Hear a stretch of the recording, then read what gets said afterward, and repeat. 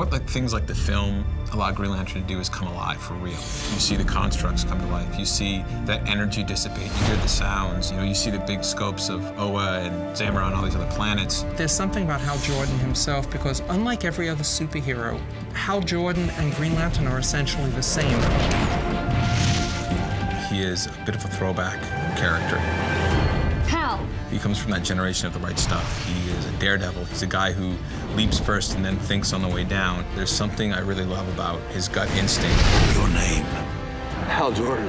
The ring chose you. I think Hal is an incredible superhero and a unique Green Lantern because he brings something to the table that the other Corps can't, and that he's willing to face his fear and admit that it exists and use it in order to become the greatest Green Lantern of them all.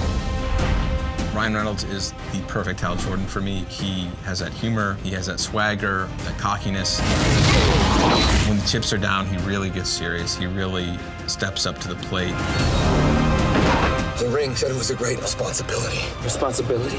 You? Let's hope so. Well, the great thing about Green Lantern Rise of the Manhunters is that there was a lot of time and energy and effort spent on making sure that it didn't repeat the movie. It's like watching the movie, but you get to actually control it. It's kind of cool, I think, for people that are, that love the movie and people that haven't even seen the movie yet. The main storyline for Green Lantern, The Rise of the Manhunters, begins actually many, many years ago because the Guardians had created their first police force, which were the Manhunters. They didn't work out. They sort of went rogue. So the Guardians discarded them and created the actual Green Lantern Corps. But now the Manhunters have come back, and they intend to destroy the Guardians and the Green Lanterns.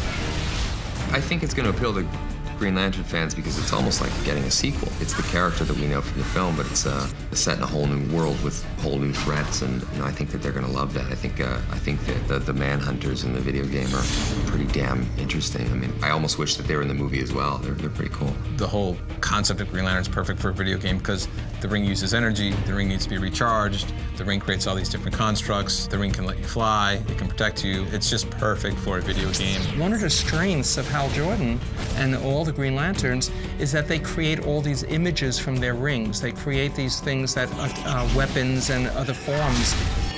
That is so great within the context of video games. The best part about it is co-oping with Sinestro.